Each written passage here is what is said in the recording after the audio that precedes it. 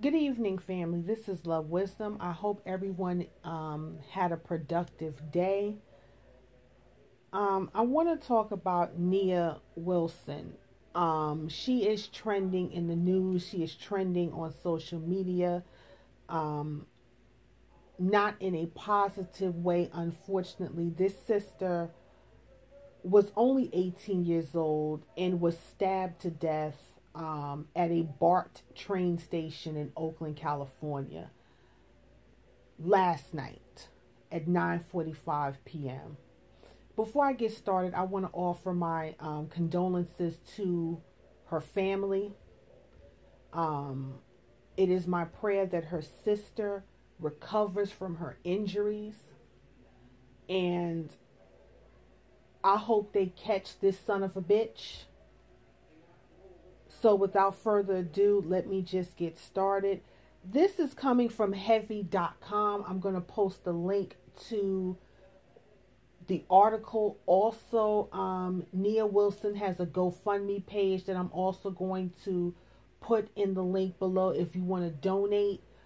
They have exceeded their goal, but in any way possible, if you can help that family, please do. I'm going to be donating to the family.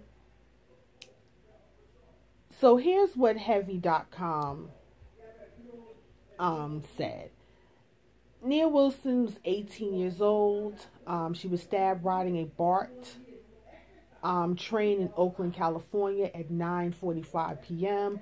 For those of you who don't know what BART stands for, it's the Bay Area Rail and Transportation. And her sister, Tashia, who was 21, she was also stabbed, but she was wounded and taken to the hospital in stable condition. The perpetrator, the son of a bitch, the savage, his name is John Cowell, who fled the scene and is currently at large. So, according to Heavy, the stabbing occurred at the MacArthur station after the suspect followed them off the train. Nia was celebrating the birthday of her boyfriend, who passed away 2 years ago after drowning in a lake. John Cowell, was a felon who is currently on parole.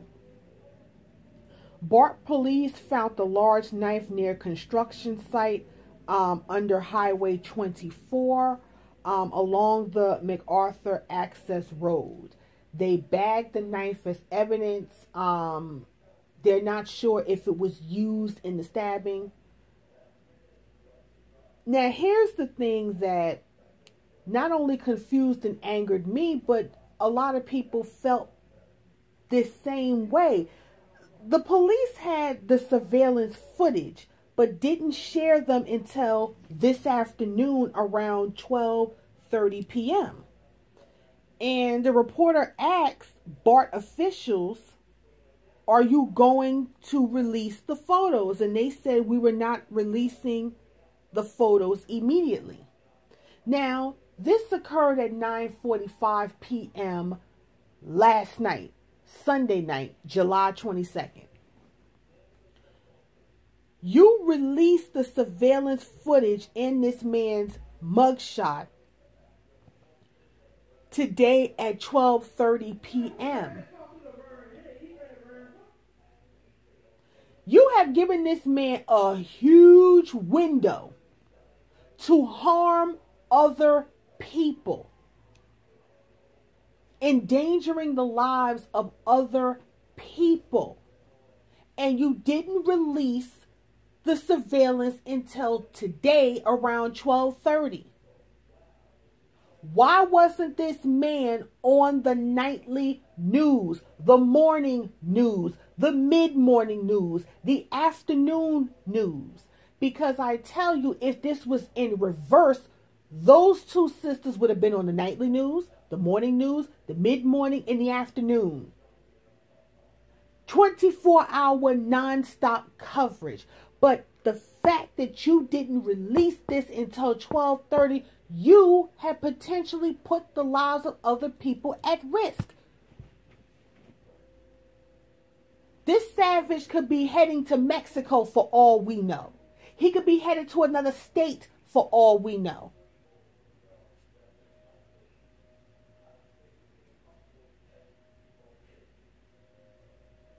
Where is the urgency to get this savage off the street before he kills somebody else? Where is the urgency? Well, we all know the answer to that, but let's move on.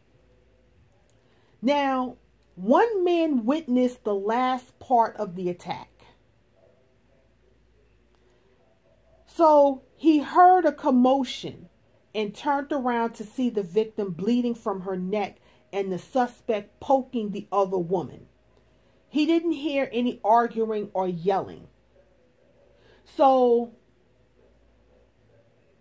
the savage, John Cowell, was very stealthy in his movements because in the beginning he followed them off the train. So I'm going to make the assumption that he had these women in his target. These were the targets. And he stalked his prey. Okay? And he operated in stealth. There were no arguing, no yelling. It was quiet until he heard a little grumbling. And I'm assuming this is coming from the older sister that was stabbed when she realized what was happening. You have another individual. Her name was Nicole Mickles.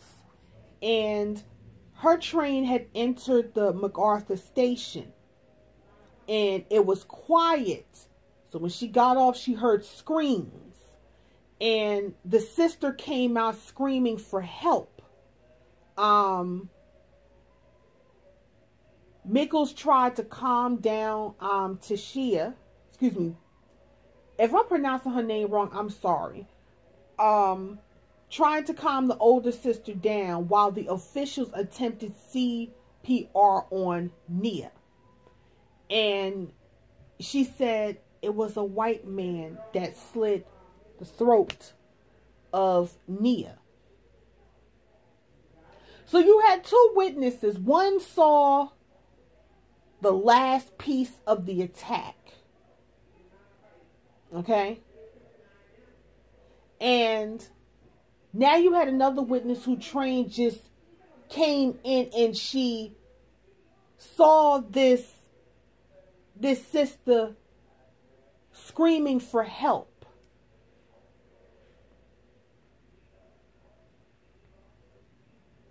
So these two witnesses are very important because one saw the last portion of the attack and the other came on the scene after it while, when the older sister was crying for help, screaming for help rather. And one can only imagine what both of those sisters, they didn't see it coming. They didn't see it coming.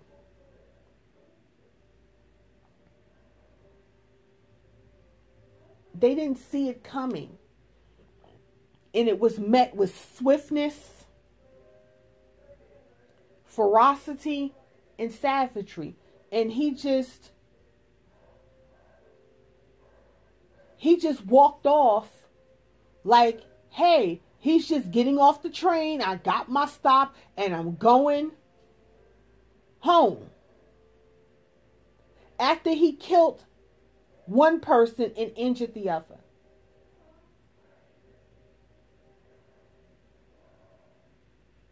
And to see your younger sister dying in front of you while you're trying to save your own life. And the savage is roaming free right now.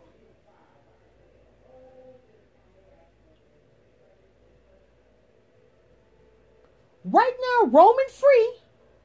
We don't know where he at, but he out there. And he's a felon. He was a felon that's on parole. Go figure.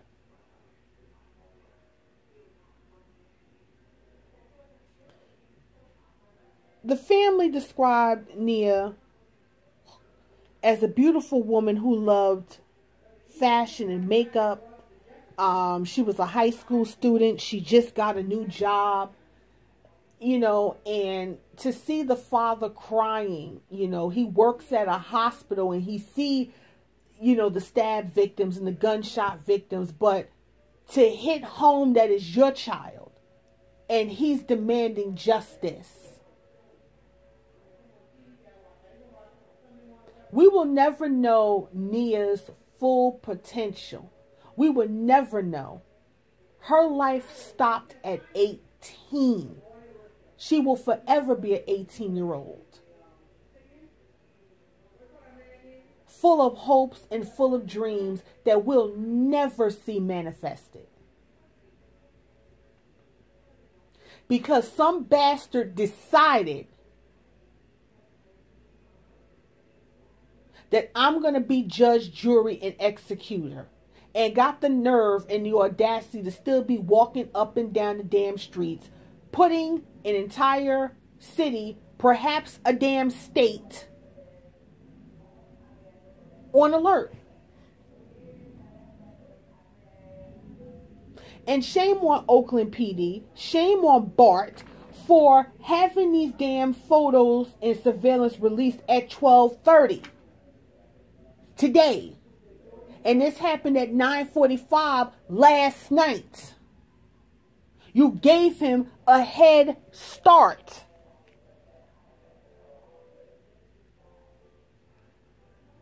There's no excuse for that. There's no explanation for that.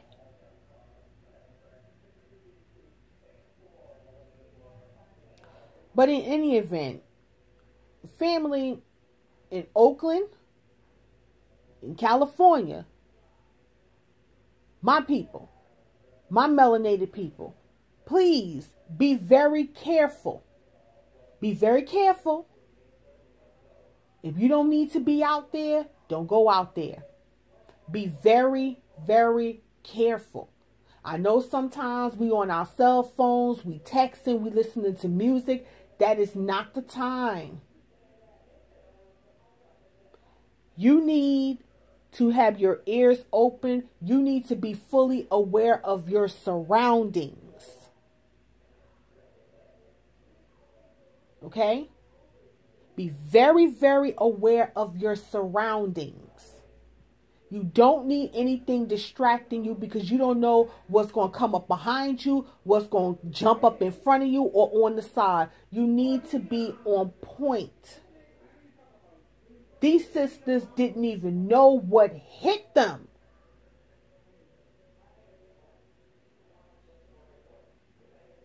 So be on guard, be on point, be very careful out here in these streets. Be in groups if you need to be in groups. You need to be in groups. Don't travel anywhere alone.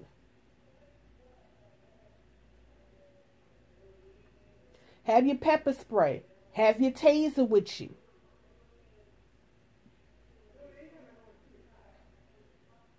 Now, I'm not sure what the laws are in California when it comes to a firearm. I don't know if it's an open carry, you know, I don't know what it is. But whatever it is, and you're able to carry your weapon, carry your weapon.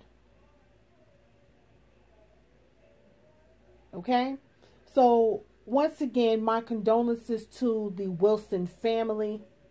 It is my prayer of the recovery of the oldest sister.